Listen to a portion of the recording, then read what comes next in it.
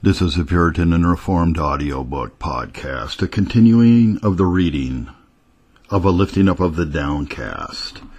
This chapter is A Lifting Up in the Lack of Assurance. Why art thou cast down, O my soul? And why art thou disquieted within me? Psalm 42, verse 11. Sometimes the discouragements of God's people are drawn from the lack of their evidence for heaven.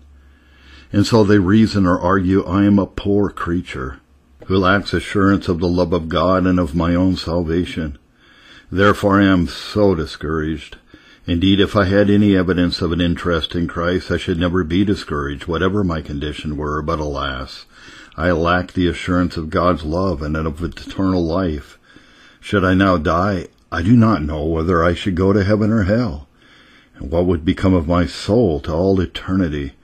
Oh, I lack assurance of my salvation, and therefore I am so discouraged. Have I not just cause and reason for my discouragements now? No reason yet. It is indeed a great evil and a sore affliction to lack the assurance of God's love and of your own salvation. Yet notwithstanding the lack of this assurance, it is not sufficient ground or bottom for your discouragement.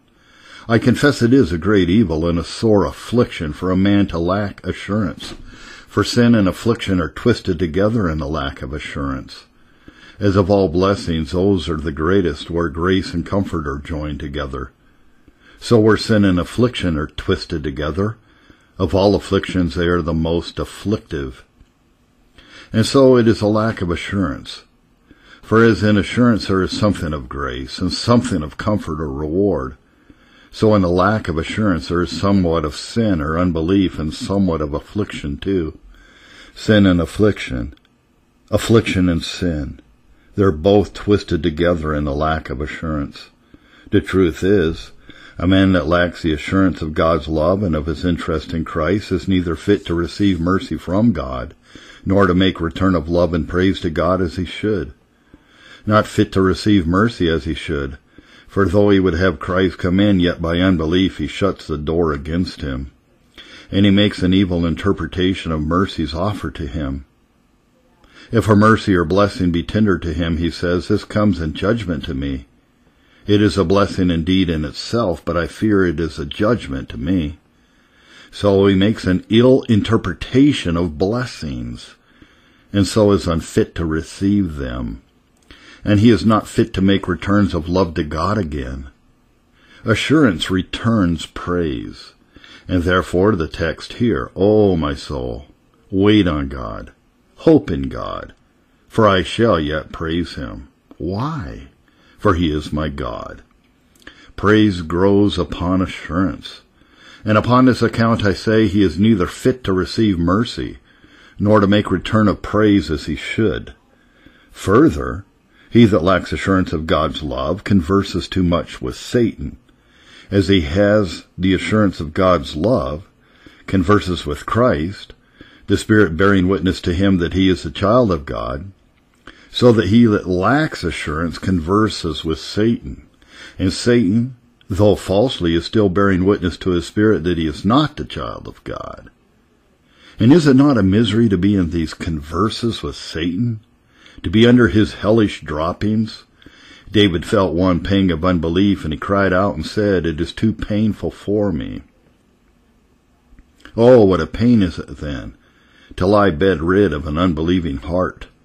You know, a chaste and a loving wife counts it an affliction to her to be followed with the solicitations of an unworthy person, to suspect and be jealous of her husband's love. For, she says, he does therefore follow me with these solicitations, making me to suspect my husband's love, that so he may attain his own filthy desires. So says a gracious soul, the devil is always following and tempting me to suspect the love of Christ. And he does therefore do it that he may attain his mind upon me. For the devil knows well enough that the more I suspect Christ's love, the more I shall embrace Satan's love. The truth is, beloved, this lack of assurance of God's love or interest in Christ is an inlet to many sins and miseries. For first, a man doubts of his own salvation, And after he has continued doubting, then he rises up to a full conclusion, saying, Now know I that Christ does not love me. I did but doubt before, but now I know he doesn't love me. And after he has risen to this conclusion, then shortly he rises higher and he goes further. Thus, if Christ does not love me now, he never will love me. And if I have no interest in Christ now, after all the preaching I have heard and ordinances enjoyed, if I don't have an interest in Christ now, I shall never have it. And so the longer I live, the more I aggravate my condemnation. Therefore, as good in hell at first as at the last. And therefore now I will even make away with myself. Oh, what a black chain is here. And the first link is the lack of assurance. If you should see a child, a pretty child, lie in the open streets and none own it, would it not make your bowels yearn within you? Come to the little one and say, Child, where is your father? I don't know, the child says. Where is your mother, child? I don't know. Who is your father? What is your father's name, child? I don't know. Would it not make your heart ache to see such a little one in the streets? But for a poor soul to lie in the streets, as it were, and not know his father, whether God be his father or the devil be his father. For a soul to say, I don't know my father, whether God in Christ be my father, yes or no, this is pitiful indeed. The word father is a sweet word, for it sweetens all our duties.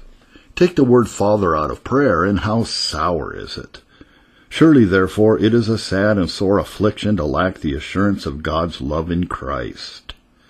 But now, although it be a great evil and a sore affliction to lack this assurance, yet I say the saints and people of God have no reason to be cast down or discouraged, although they lack the assurance. Well, how would that appear? Thus, if the lack of assurance be not the damning unbelief, then a man has no reason to be quite discouraged, although he lacks assurance. Now, though there may be much unbelief bound up in the lack of assurance, yet I say the bare lack of assurance is not unbelief, not that unbelief that shall damn one's soul to all eternity, not that unbelief which Christ threatens with damnation. For if you look into John 3:18, you shall find our Savior speaking thus, He that believes on him is not condemned, but he that believes not is condemned already, because he has not believed in the name of the only begotten Son of God.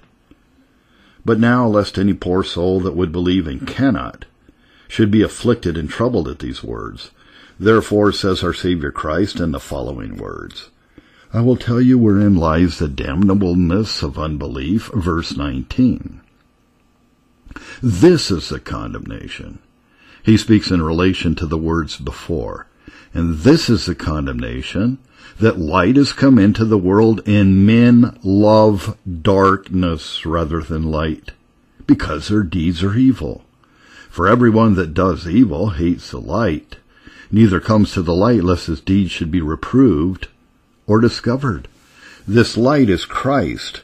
Now therefore, do you hate the light? Do you hate Christ, and therefore you keep away from the light, lest your deeds should be discovered? Or rather, on the contrary, do you not now know there are evil deeds in your life and much evil in your heart? And do you not know, therefore, that you desire to come to Christ, who is the true light, that your deeds may be discovered, and your sin amended? Then though you cannot believe as you would, and though you lack assurance, and though you have much unbelief in you, the Lord Jesus Christ has spoken it, you shall never be condemned to all eternity for this lack, but the Lord Christ will pardon this to you. And therefore certainly upon this account God's people have no reason for their discouragement. If there be such an overruling hand of grace, and mercy upon the lack of the saints' assurance, as that it shall work to their and to others' good, then they have no reason to be quite discouraged, although they lack assurance. As for their own good, by this they do gain experience. By this they come to see the emptiness and nothingness of all their own righteousness. David says, you know the scripture. Psalm 1:16. I said in my haste, all men are liars. The words in the Hebrew may be read, I said in my shaking.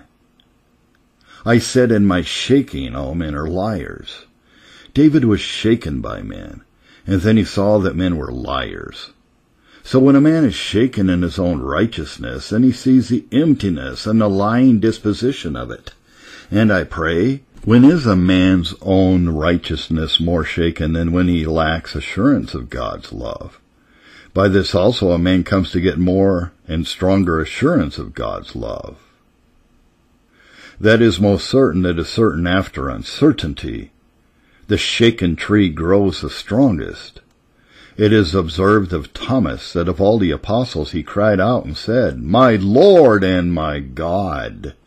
2 my's, not 1 my Lord and my God. Why? Because he had 2 no's before. Unless I may put my finger into his side, I will not believe. So you read it. But in the original there were 2 no's. I will not believe. A double not. And as there were 2 no's of unbelief, so there are 2 my's of faith. So far as a good man is sunk in unbelief, so far he will rise in faith. So much as a man is shaken by unbelief and in a lack of assurance, so much will he rise to assurance and be confirmed and steeled in it. And as for others, a man is never more fit to comfort, to relieve, to satisfy others in their fears, than when he has been in fears and doubting himself. It is a good speech that Maldonat has of Bernard. I would rather believe poor doubting Thomas than confident Peter. I would rather believe poor doubting Thomas than Peter that never doubted. Thomas, having once doubted, knew how to deal with a poor doubting soul. So I say God does order the lack of assurance of his servants to their own and others' good, and therefore no reason that they should be cast down and quite discouraged, although they lack assurance for the present. If a man, a gracious man, may have comfort, yea, and live comfortably, although he lacks assurance, then he has no reason to be quite discouraged in case he lacks it.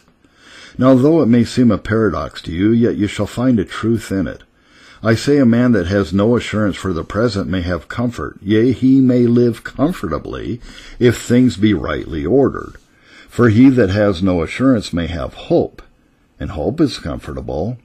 He that has no assurance may yet rely upon Jesus Christ, and stay his soul upon him, and in all reliance there is some comfort. He that has no assurance may be justified, and being justified by faith, we have peace with God. He that has no assurance may submit to God's commandments. And the psalmist says, the entrance into thy commandments gives light, and so comfort. In keeping your commandments there is great reward, and so comfort. It is a comfortable thing, Solomon says, to behold the light. And in all light there is some comfort. Now God is light, and the free grace and love of God is light, which a man may behold that has no assurance. You do sometimes take a great deal of contentment in the reading of a story. I do not mean a scripture story, but in other books. I say a man sometimes takes a great deal of contentment in reading of a story, although it does not concern him, for he says, although the story does not concern me, yet I take complacency and contentment in reading of it, because here I read of the valor of such a man, and of the faithfulness of such a man to his friend, and of the excellent carriages and virtues of men. Now, my beloved, is there no excellency in God himself to content the soul? Is there no faithfulness in God? Is there no love and mercy in God himself? Is not the Lord the God of all consolation, and God of mercy, without relation to my condition? Is there not an ocean of excellent love and grace in God himself? How many sweet stories of love and grace may you read in this little book of the Bible? Besides, a man that has no assurance now, and then may have some promise thrown into his soul, to uphold him with, When Elijah was by the brook and could not enjoy the ordinary meat of the land, a raven brought him meat. And whenever was any godly man in such a condition, but he had one raven or other to bring him comfort. Sometimes the temptation is a raven. God makes it so. Sometimes a desertion is a raven. Sometimes affliction. Sometimes a particular word and promise is thrown into his soul. And is there no comfort there? I say, though a man lacks assurance for the present, he may live comfortably. Surely, therefore, a godly man has no reason for his discouragement, though for the present he lacks assurance. But I do not only lack this settled assurance of God's love, and so the ordinary food of the land, but I have no raven to bring me any comfort. I mean, I have no promise, no particular word to bring in comfort to my soul, and to uphold me in my dark condition. Though I lack a settled assurance, yet if I had a particular word and promise to uphold my soul, until I had this assurance, I wouldn't be discouraged. But I lack this settled assurance, and I have no particular word or promise to uphold my soul with, until it come, and therefore I am thus discouraged. Have I not reason to be? And I answer, no. For Christian, what particular word or promise would you have? Have you not the whole gospel before you? A bag of golden promises? A father has 2 children, and he comes to one, and gives to that child a piece of gold. There, child, he says, supply your lack with that. But to the other child he says, here, child, I know that you are in want, and there are bags of silver and gold in my study. Take the key of my study and go in and take what you will. Is not this latter in as good a condition as the former, or rather better? So it is with the saints. The Lord is pleased to give now and then a particular word to some of his children, but to others he says rather, here, take the key of faith, for faith is the key, and has a power to unlock all the promises. I give you faith, and by this faith I give you a power to go into all my promises. Is not this latter in as good a condition as the other? So it is, I say, with all the servants of God, having therefore these promises, says the apostle, 2 Corinthians 7:1. If the promise of grace belongs to you, then you cannot say, I have no word, no promise to uphold me with. Now, that the promise of grace does belong to you is cleared thus. Number 1, your very resting on the promise makes it to belong to you, and it becomes yours by your resting on it. But you do or have rested on the promise. Number 2, if the command belongs to you, then why not the promise? Does not the word of commandment belong to you, namely, you shall not kill, you shall not steal, you shall not commit adultery? Does this word of command belong to you? Well, surely, for the commandment says, you, and you, and you shall not, and so on. And that word includes me. The word of promise has its you and thee, and they also. Psalm 37, trust in the Lord and do good. So shall you dwell in the land, and verily you shall be fed. Verse 3. Delight yourself in the Lord, and he will give you the desire of your heart. Verse 5. And if you put within yourself the compass of the commandments, you, God will put you within the compass of the promises. You. Number 3. If you may, and it be your duty to rest on the promise, and it belongs to you. Now you may rest on the promise of grace and holiness for sanctification, and it is your duty so to do, else it were no sin not to rest on the promise. But unbelief and not resting on the promise is sin. Only you must know that there is a great difference between the promise of consolation and the promise of sanctification. To apply the promise of comfort without endeavor after holiness is presumption. But to apply the promise of sanctification, that I may be more holy, is not presumption, but my duty. And if it be your duty to apply and rest on this promise, then it belongs to you. Objection. Oh, but yet when I go to the Word or to the Scripture, I find that God's promises still runs upon some condition. and I cannot perform that condition. I do not find that condition in myself, and therefore I fear that I may not go to these promises, and that I have no right to them. But what if a good and gracious man may apply a conditional promise, although he has not performed the condition? Pray, look into Nehemiah chapter 1, and there you will find that the Jews being in captivity, Nehemiah goes to God in prayer, and presses a promise which God made to the Jews by his servant Moses, verse 8. Remember, I beseech you, your word, and your command, that you commanded your servant Moses, saying, If you transgress, I will scatter you abroad among the nations. But if you turn to me, and keep my commandments and do them, though there were of you cast into the uttermost parts of the earth, yet will I gather them from thence, and I will bring them to the place that I have chosen to set my name there. Now these are your servants and your people, whom you have redeemed by your great power. The Jews in Babylon were scattered according to the word, but alas, they did not return to the Lord, and leave their sins, according to the conditions of the promise. Yet notwithstanding, Nehemiah goes to the Lord and presses his promise, and the Lord heard him, and he had acceptance, as you find in the following chapter. What if the condition of one promise be the thing promised in another promise? Will you then fear that the promise doesn't belong to you because you haven't performed the condition of the promise? Now so it is, that the condition of one is the thing promised in another promise. For example, in one promise, repentance is the condition of the promise. 2 Chronicles 6:37 and 38, Joel 2:15 and 19. But in another promise, repentance is the thing promised. Ezekiel 36:26. I will take away the heart of stone and give you an heart of flesh. In one promise, faith in coming to Christ is the condition. Come unto me, all ye that are weary and heavy laden, and I will give you rest. Matthew 11:28. But in another promise, it is the thing promised. John 6:47. All that the Father gives me shall come to me.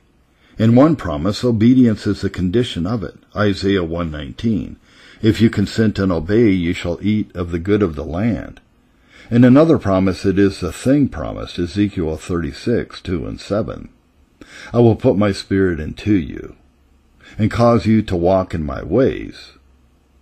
In one promise, perseverance is the condition. Matthew 24. He that continues to the end shall be saved. But in another promise, it is the thing promised. Psalm 1:3. His leaf shall not wither. Ezekiel 36. I will put my fear into your hearts, and you shall not depart from me. In one scripture of the Old Testament, the coming of the deliverer is promised to the Jews upon condition that they turn from ungodliness. Isaiah 59:24. The Redeemer shall come out of Zion, and unto them that turn from ungodliness in Jacob. But in another scripture in the New Testament, turning Jacob from ungodliness is the thing promised. Romans 2:26. There shall come out of Zion the deliverer, and turn ungodliness from Jacob. Now if the condition in one promise be the thing promised in another promise, will you fear that the promise doesn't belong to you because you have not performed the condition? And again, what if the condition of the promise be performed for you, better than you could perform it?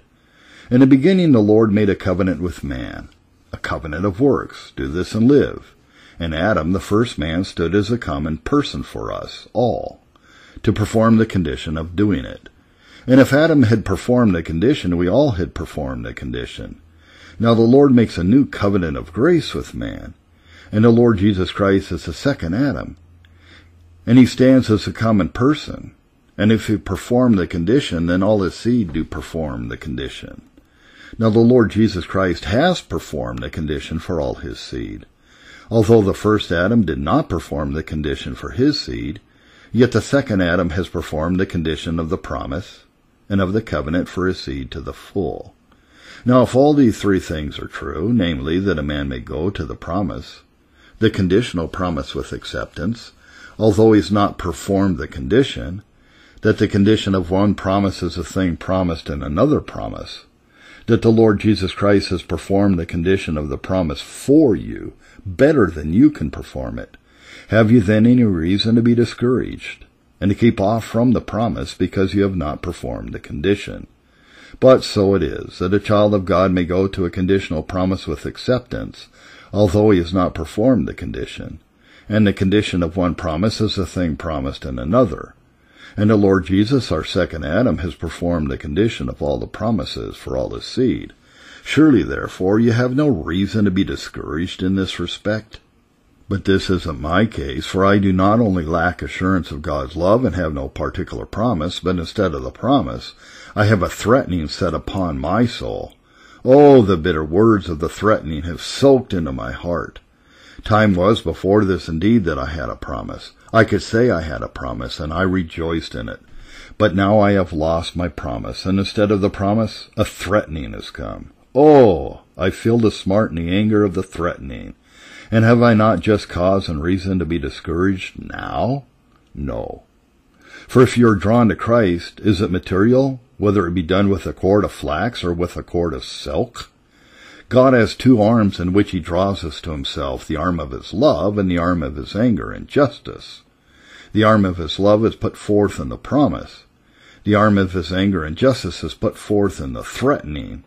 And with both these he does lift up the fallen sinner. What if God lift you up with his left arm? So, you be lifted up. Sometimes he lifts up with the arm of his threatening, that he may carry us in the arm of his promise. For as the law was a schoolmaster to bring to Christ, so the threatening is a schoolmaster to bring us to the promise. Is the threatening therefore come? Then is the promise a coming, for the threatening is given forth in order to that. And if this, which you complain of, may be the condition of the saints, then you have no reason to be discouraged. Now for the loss of the promise, you know how it was with Joshua. The Lord gave Joshua a gracious promise. I will never leave you nor forsake you. Be strong, be not dismayed, be not afraid. Be of good courage, for I will not leave you nor forsake you. Joshua 1:6. But the children of Israel were a little discomfited by the men of Ai, and see how Joshua lost the sight of the promise in Joshua 7:6. Joshua rent his clothes and fell to the earth upon his face before the ark of the Lord, he and the elders of Israel, and put dust upon their heads, and said, Alas, O Lord God, why did you bring these people over Jordan to deliver us into the hands of the Amorites, to destroy us? Would to God we had been content to dwell on the other side of the Jordan. Oh, what unbelief is here! What discouragement is here! How had he lost the promise? O Lord, he says, what shall I say when Israel turned their backs before their enemies? And oh, what shall we say when Joshua turned his back upon the promise? But so it was with Joshua here. He had lost the sight of the promise which once he had. And as for the threatening, you know how it was with David, having sinned greatly in the manner of Uriah. The Lord threatens him, that the sword should never depart from his house, and the threatening did take hold upon him. And David was under the stroke of the threatening. But was not Joshua godly, and was not David godly? So then a godly man may possibly lose the sight of the promise, and have a threatening set on his soul too. If a promise given out by the Lord shall never be reversed, and a threatening may be repealed, then ye have no cause to fear in this respect. Now a threatening is therefore given, that it may not be fulfilled. Jonah knew this so well that he professes to the Lord, that therefore he fled to Tarshish, because he says, O Lord, I knew that you were a merciful God. As if he should say, I knew, O Lord, you are so merciful a God that though you have threatened Nineveh, yet you will reverse your threatening. But a promise once given to a soul shall never be reversed or repealed. It may rise up to an oath, as sometimes it does, for when God gives a promise to a soul, an opposition arises. If then God gives out the same promise again, it amounts to an oath. As I live, saith the Lord, I will never reverse this promise that I have made to you. But a promise once given shall never be reversed or repealed, Galatians 3. You have the case that is now before you. Paul says at verse 15, I speak after the manner of men, though it be but a man's covenant, yet if it be confirmed, no man disannulleth or adds thereunto. Now to Abraham and his seed were the promises made. And therefore, says the apostle, the promise shall not be disannulled, although the law came after the promise. But if the promise that the Lord gave to Abraham was not disannulled by the law, that came 430 years after, verse 17, wherefore then serves the law? He tells you, verse 19, it was added because of transgression. So now you say, if that the promise that God has given heretofore be not disannulled and made void by the threatening that follows after, wherefore then was the law or the threatening given to my soul? It was added because of transgression. God had some transgression of yours to discover to you, that you did not think of, and therefore the threatening and the law came after. But the promise is quite out of sight, and I have lost it. And did not the Jews also lose the sight of the promise which was given to Abraham? When the Lord gave the law, and they stood trembling and quaking before Mount Sinai, did not they then lose the sight of the promise that was given to Abraham? So I say, although you have lost the sight of the promise that you once had, and the threatening has come in the room of it, the promise that was once given you, it may be 430 days ago or many years ago, it shall never be disannulled or reversed, and the reason is this, because God does not repent in the matter of the gospel. You read in Scripture that God has said sometimes to repent. It repented the Lord that he made man. Sometimes it is said that the Lord does not repent. I am not a man that I should repent. Well, how are these reconciled? God does repent, and God does not repent. Thus to our present purpose, God repents as to the matter of the threatening, but God never repents as to the matter of the promise. God repents as to the matter of the threatening, and therefore says the Lord to Jeremiah, I am weary of my repenting. I have threatened, and I am weary of threatening. Here God repented as to the matter of the threatening, but God never repents as to the matter of the promise. And therefore says the apostle, Romans 11:29, the gifts and calling of God are without repentance, and the promise is a great gift. So then, as to the matter of the promise, God does never repent. Wherefore, poor soul, have you a promise given you? Maybe 5 years ago, maybe 10 years ago, 20 years ago. And have you lost the sight of the promise? And instead of the promise, is there a threatening come to your soul that makes your heart quake and tremble? I here tell you from the Lord, the promise that was once given to you, though now you have lost the sight of it, shall never be repealed or recalled. Oh, what manner of encouragement is here! Is here manner of discouragement? No, rather, here is a manner of great encouragement. Oh, but yet this is not my case. I do not only want assurance of God's love, but I have assurance of God's displeasure. I do not only lack assurance of my salvation, but I have assurance of my damnation. I do not only lack the testimony of the Spirit bearing witness with my spirit that I am a child of God, but I have another testimony within my soul bearing witness to me that I am a reprobate. And have I not cause to be discouraged? No, not yet. For it may be you look upon the backside of God's dispensation. If we look upon the face of God's dispensation, we see his love and good pleasure. But if we look on the backside of it, we conclude nothing but anger and displeasure. It may be it is so in your case. But if you find no such testimony of reprobation as you speak of in all the Scripture, then you have no reason to fear or to be discouraged in this respect. Now search the Scripture, and you shall not find in all the Word any ground for such a testimony of reprobation. We read indeed of Francis Spira, notorious for his despair, when his friends came to comfort him, having spake comfortable words to him, that he said, Why go you about to comfort me? Comfort belongs not to me, for I am a reprobate. Oh, said one of his friends, do not say so, for none are able to say so.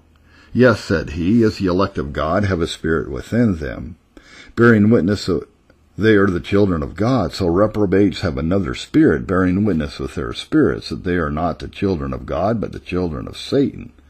And such a spirit of reprobation I have. But, my beloved, if there be such a spirit or a testimony of reprobation as this is, either it must be from the Spirit of God or from the spirit of Satan. If from the spirit of Satan, then he is a liar not to be believed. If it be from the Spirit of God, how does it suit with the Word? For the Spirit of God is called the Comforter. Can such a spirit of reprobation come from the Comforter?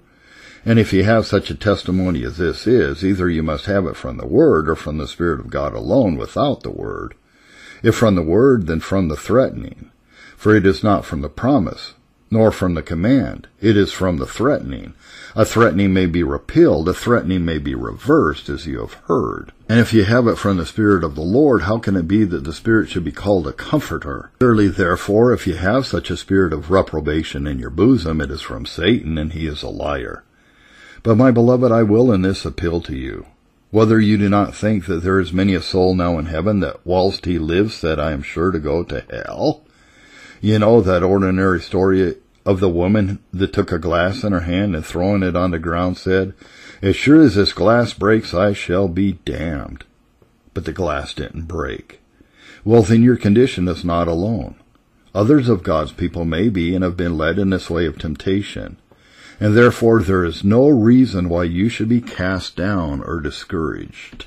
William Bridge, A Lifting Up of the Downcast, 1648.